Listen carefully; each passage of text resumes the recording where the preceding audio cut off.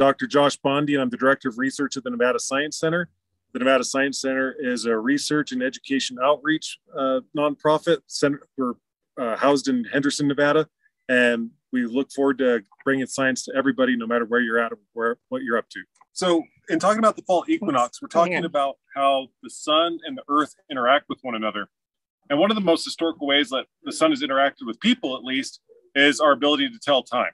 And so just as a quick exercise, because we're at the start of our virtual field trip, we decided we'd set up a mock sundial. And so what we do is we have a stick or a pen sticking to a plate here. We have just kind of a fake clock diagrammed on the back of our plate. What I'm going to do is I'm going to mark where the shadow is from the straw onto our plate, and we'll see kind of at the end of our virtual field trip if we have any sort of movement, then we can test how fast. So it's about 1 o'clock right now. So you want to rotate? Rotate. Let's make it accurate, huh?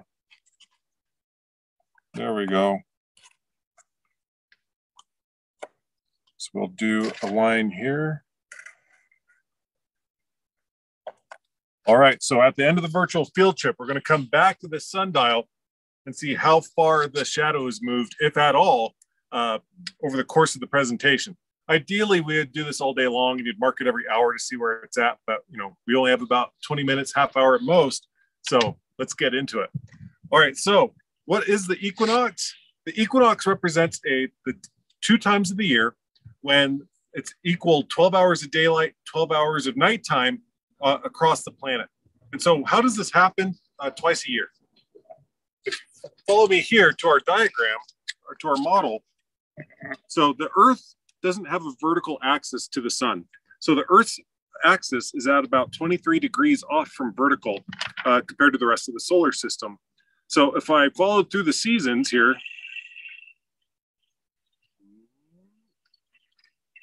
to an equinox, what happens is the tilt of our planet is parallel to the sun. And so that means that an equal amount of sunlight or radiation impacts every surface of the planet that day. That happens to be today, and it'll happen again in the spring. And so that means that we get 12 hours of daylight all across the globe, so an equinox throughout the year. And so what does this represent also? What does it mean?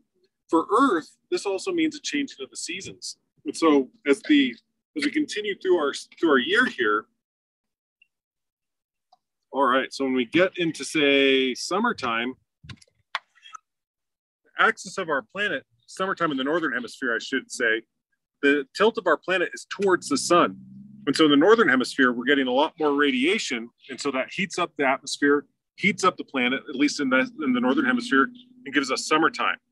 During wintertime, in this case, in the southern hemisphere, the planet is pointing away from the sun and getting less radiation. And so that makes it colder and thus wintertime.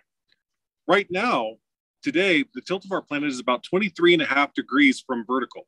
And that's what's diagrammed here on our little model. In the past, and not too distant past, Earth's axis has actually wobbled a little bit. So between 24.5 degrees to 21 degrees. So during the last ice ages, it was actually a little bit steeper of a tilt. So it was actually about 24 degrees. And so with that steeper tilt, there was more extreme seasonality, or more extreme winters, more extreme summers. And with those more extreme winters, that allowed more snow to accumulate in places like Canada, Norway, Sweden, and glaciers were able to form. And so it helped form the ice ages with the change in how Earth's orbit, or how Earth interacts with the sun. So with those more extreme seasons and more extreme weather and global cooling during this period of time, during the ice ages, we have different plants across Nevada. So the plants that you see in Reno, the plants that you see in Las Vegas, the plants that you see maybe in Elko or in Pioche, they were different during the last ice age because the global climate was a little bit cooler. And so plants that were up here on Mount Charleston, where we're about 7,000 feet elevation right now, would have been a lot lower elevation. So maybe 2,000 feet elevation or even lower. So during the last ice age, plant communities that you see behind me here up at the retreat would have been down in Las Vegas. And corresponding with those plant communities moving, we also would have seen the animals that are dependent on those plants moving as well. So you think about different types of birds, different types of rodents that eat pine nuts and different types of pine cones, all would have been changing their distribution as well in relation to where the plants are adapting to the changing world. That brings us to the concept of a biome. So biomes are communities of living organisms, plants, animals, fungi, bacteria, that all coexist in a given geographic area. And so when we drive up Mount Charleston, or if you drive up Mount Rose, or if you drive up any mountain range that's near you, if you're not here in North America or here in Nevada, drive up any mountain, you know the plants change. And if you haven't noticed that, you need to get your nose out of your phone. So as we drive up Mount Charleston, in this case, we're driving through several different biomes or different types of communities. So down in the Las Vegas Valley, we're down in what's called the creosote biome. So these creosote bushes dominate the vegetation of the area. We have lots of ground squirrels and lots of finches and sparrows that live amongst these bushes, these low-growing bushes. If you go up in elevation just a little bit, you encounter a hallmark plant of the Mojave Desert. So if you're especially not from the Southwest, you probably haven't seen these plants in person, but these are Joshua trees. Joshua trees grow at about 3,000 feet elevation to about 4,000 feet elevation. Their scientific name is Yucca brevifolia. And during the last ice age, they've found mummified giant ground sloth poop in caves not too far from here. And it turns out the flowers of these things were a favorite of giant ground sloths. As a paleontologist, I have to throw in all the fossil stuff too. All right, so if we go above the Joshua trees to about 4,000, 5,000 feet elevation, we get into the sagebrush and the pinyon, pine, and juniper plants, or trees, excuse me. And so these are plants that are pretty common across northern Nevada, but if you're here in southern Nevada, you only encounter them when you're very high elevations or relatively high elevations. If we were to continue up the mountain, so we're here at about the pinyon juniper range. So the plants around us are mostly pinions and junipers, with a couple of members of this next one. If I grab the right diagram, ponderosa pines. So if you live up near Reno, you definitely see these things all growing all along the eastern slopes of the Sierras and the Carson Range. Here in southern Nevada, they're not nearly as common unless you get up to about 6,000 feet elevation. A couple of the trees behind me are actually ponderosa pines here. And then if you continue up the mountain, you eventually encounter fir trees. And then if you get to the very tops of these mountain ranges, you encounter the oldest known living organisms on the planet, which are the bristlecone pines. So bristlecones are actually, again, the oldest known organisms on the planet. Some of them have dated to at least 6,000 years old based upon their tree rings. So counting up each individual year that plant was alive and making bark. So this pattern of different biomes going up the mountains is pretty similar across the Great Basin. So if you go to Elko County, Washoe County, here in Clark County, as you go up the mountains, you encounter kind of the same pattern of different tree communities or tree biomes as you go up slope. So here in southern Nevada, we go from the Las Vegas Valley is about 2,000 feet or 1,900 feet elevation, where the top of Mount Charleston is almost 12,000 feet. So it's the third highest peak in the Great Basin. So we have a lot of elevation gain. We have a lot of different plant communities and a lot of different animal communities as well. Just a little bit earlier, I don't know if it will come hopping through again, I saw a scrub jay, which is a type of, it's a bird, a blue bird that's related to a crow or a magpie. They're really pretty birds, but they flourish in these types of pinyon and juniper landscapes. They're omnivores, so they eat seeds, and they also eat little mammals and things like that. All right. So along with plants moving, we also get the animals moving as well. So with the seasons changing, animals and plants have to adapt. And so how do animals and plants adapt to the changing of the seasons? How have they figured this out? Well, we have a really cool example right here. This is a piece of petrified wood. It's about 14 million years old. And each one of these individual little blobs in here is a seed. So this is a seed cache that got fossilized. So some little squirrel or some little bird was stashing away seeds all year long in the hollow of a tree so that it could so it had food to get through wintertime probably. But the little animal never came back to eat its seeds before this tree got knocked down by a volcanic mud flow and then fossilized to turn into petrified wood. So it just goes to show that animals have been, and plants have been adapting to the changing seasons for millions of years. And kind of on a grand scheme of things, as conditions change, whether it be on the scale of a season or whether it be on the scale of climate change over thousands of years or millions of years, plants and animals have to adapt. And so these are the fronds of a cycad. So cycads, you can still find these around today. They're used as ornamental plants. They're sold at nurseries as sago palms, even though they are not palm trees. They're actually more closely related to pine trees because they have cones. But these things were found in Valley Fire State Park here in southern Nevada, and they're from 100 million years ago. So these things were grown wild. If you see these things grown as ornamentals around your school or around your office building, they really don't like living in the desert today. So they live here begrudgingly because somebody planted them in the ground and is trying to water them, keep them alive. Most of them fry in the sun down here now. But 100 million years ago, this was a good place to be a cycad. If we go up near Reno, Nevada, just outside of Pyramid Lake, you see this big broad leaf here. So this plant is about 12 million years old, or at least the plant that this leaf fell off of into this pond. And what this represents is a period of time before the Sierra Nevada off to our west uplifted to the massive mountain range that it is today. And so prior to that, moist air masses coming off of the Pacific Ocean would come in and they would dump rain in places like Reno and Fallon and Elko.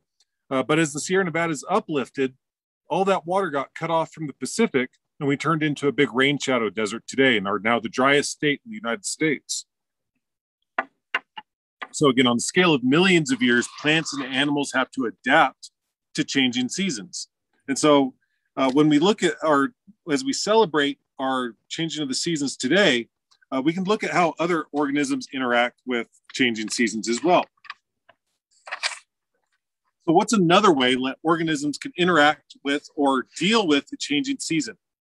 Our state reptile, the desert tortoise, how does it deal with changing seasons? How does it deal with wintertime coming and all of its food sources going away? They go into hibernation. And so they go into their burrows that they excavate and they just wait out wintertime until conditions are right again. Then they come back out, they wake up and they come out and they eat the cactuses and they drink water from thunderstorms. And that's how they deal with the seasons changing. Or you can think of a bear. So bears, they like to go out and they gorge themselves on lots of food, berries and bugs and things like that. And then they live through the winter off of their tissues. So all that fat that's stored up in their bodies, they eat that. Their body eats that through the wintertime to get them through until springtime. And they come back out and it's back to business as usual. Human organisms also interact with the changing of the seasons. You can think of some modern ways that we celebrate fall in our modern culture. As a former football player, I know like fall time is football season. So you get the smell of the grass and we celebrate football here in the US anyways. Well, that's a really recent example of how we celebrate a change into the season. But think of places like Stonehenge in the UK. You know, it's essentially a great big sundial like we have in front of me here. So all these massive stones are tracking the changing of the seasons where the sun rises and falls throughout the year. So it was really important to people, or else they wouldn't have taken the time to construct and figure out all of these different patterns and construct such a massive structure for that time period if it wasn't so important to track the changing of the seasons. More locally, the Northern Paiutes on the Walker River Reservation, the Numu, they just recently had their Pine Nut Festival. And so the Pine Nut Festival is a celebration and a blessing for a plentiful pine nut harvest.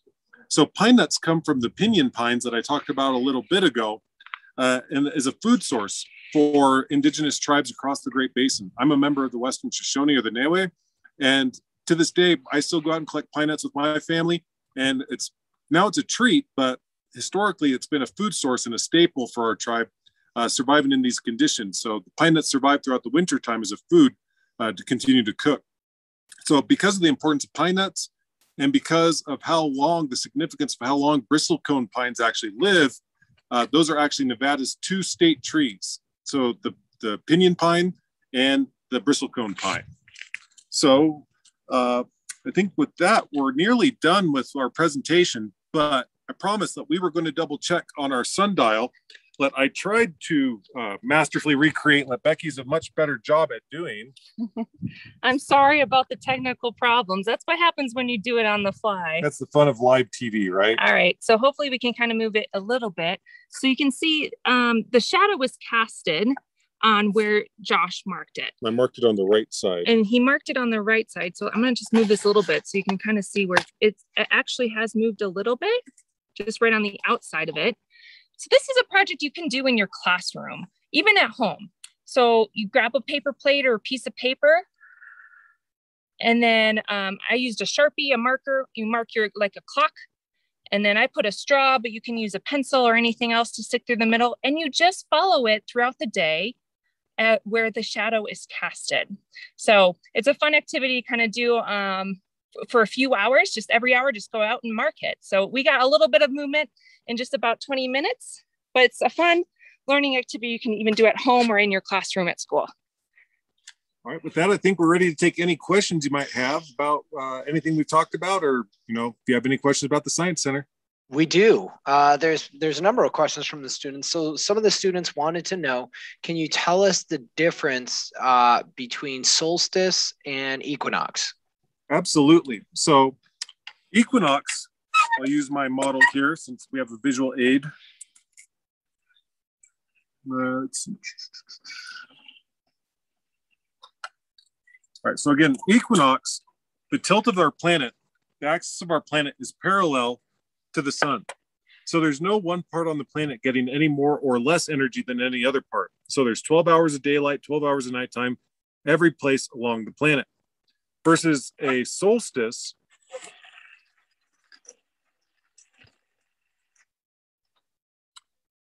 during summer solstice is the peak of when your hemisphere is pointing towards the sun, whether you're in the northern hemisphere or the southern hemisphere. And so that's also going to be the longest day of the year for you is summer solstice because you're pointing the closest to the sun. Whereas the winter solstice is going to be your shortest day of the year because that part of your planet or the part of the planet you're living on is pointing away from the sun. So you get the least amount of daylight. So equinox, you get 12 hours of equal daylight. Solstices are either the longest or shortest day of the year. So we have 2 equinox and 2 solstice a year. Right. That's interesting to know. So the kids also want to know, can you talk about across the state of Nevada, the different kind of biomes they would see if they traveled all across the state? Absolutely. So a lot of the patterns I just talked about as we drive up Mount Charleston hold true for most of the state. A couple differences being let. As soon as you get about north of Goldfield or Tonopah, which is about the geographic middle part of the state of Nevada, for those of you who aren't from the state, you lose the Joshua trees. So they don't like living where it's too cold. So as we go farther and farther north, you lose those, you lose the creosote. And the valley bottoms, rather than being covered in creosote, are usually salt pans or dried up lake beds, which are full of salts. And so lots of plants have a hard time with those salts. So if you're any other place in the state, valley bottoms are usually plants like shad scale, four-wing saltbrush, or other plants that are really salt tolerant. Then as you go above the salt pans, you get into low sagebrush. As you go a little bit higher than that, you start getting into Indian tea and big sagebrush. And then once you get above that, we start picking up the patterns we were just talking about, where you get in the pinyon juniper, then the ponderosas, then the firs, and then eventually bristlecone pines are found on a number of mountain ranges across the Great Basin. So you mentioned the Joshua trees. We have a question from Miss Straub's class. Apologies if I mispronounced that, but they wanted to know if you by chance knew how the Joshua tree got its name. I've heard a story that it looked like a biblical personage out in the middle of the desert to some of the first Western explorers that came out here. And so it got its name from that. You are spot on. I had to Google that one. That's exactly what was online. That's impressive. So Ms. Stroob's class also wanted to know, and this has to do with paleontology. How do you guys locate a fossil? That's a great story, or a great question. And I'll give you a great story, hopefully. The way that we locate fossils is we have to be really good geologists, number one. And so we have to know the right types of rocks, the right age of rocks. And what we do, it's like old timey prospecting. We put our backpacks on with lots of water and we just go hiking out in the desert, or usually the desert, sometimes in the mountains, with our eyes on the ground. And you're looking for patterns. So you're looking for like leaf patterns, or you're looking for wood patterns or bone patterns. So it's a lot of pattern recognition. Oftentimes, or hopefully it's not oftentimes, but it does happen. You get skunked where you don't find anything. But, you know, over time, you find lots and lots of stuff just hiking around. Yeah, it sounds a lot like it's a numbers game from what you've described. And they also want to know, what's the oldest fossil that you've ever found? So the oldest fossils I've ever found are in Esmeralda County, and those date back to about 900 million years old. So almost a billion years old. And so that's how long the history of life in Nevada is. We have these really, and mind you, these are not spectacular fossils. They're fossils of pond scum.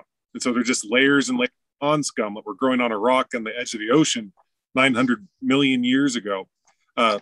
Nothing crazy, but that was the most complex form of life on the planet during that period of time. Could you, by chance, tell us, like, if you know offhand, the oldest dinosaur fossil ever found by anyone? Do they know that yet? The oldest dinosaur fossils date back to about 240 million years old, and they come from South America, from Argentina. Wow, that's a while ago.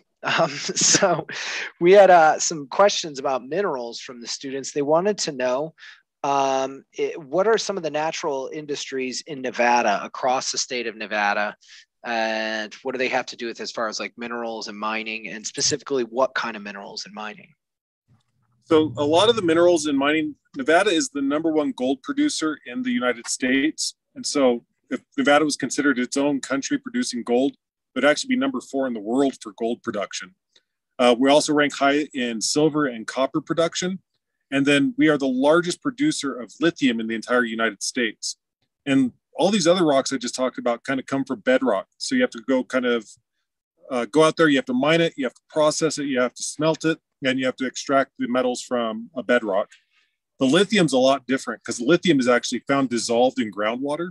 And so what they do is they drill wells, they pump out these brines, and they let them dry out on the salt pans. Then they come out, they scrape up all the salts, and then they get the lithium out of the salt. So Nevada is actually one of the top mineral producers in the United States. That's interesting to know.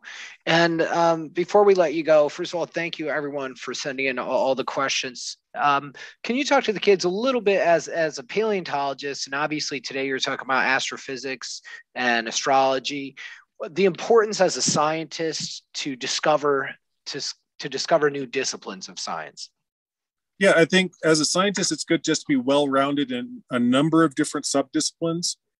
Paleontology is kind of really obnoxious that way because we have to know biology, we have to know geology, and it's also really useful to know chemistry. It's really useful to know physics.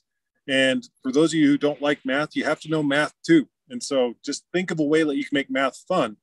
Astrophysics, I mean, is almost all math, but it's a fun thing to get into because when we start thinking about looking up at the night sky and seeing all the stuff out there, everything we know about the night sky scientifically had to be calculated by somebody doing really good math. And if that's the type of questions that you like to ask when you're out on a camping trip or something like that, or out hiking, or just on your back patio looking up at night, just keep in mind, keep working on those math lessons because it'll pay off.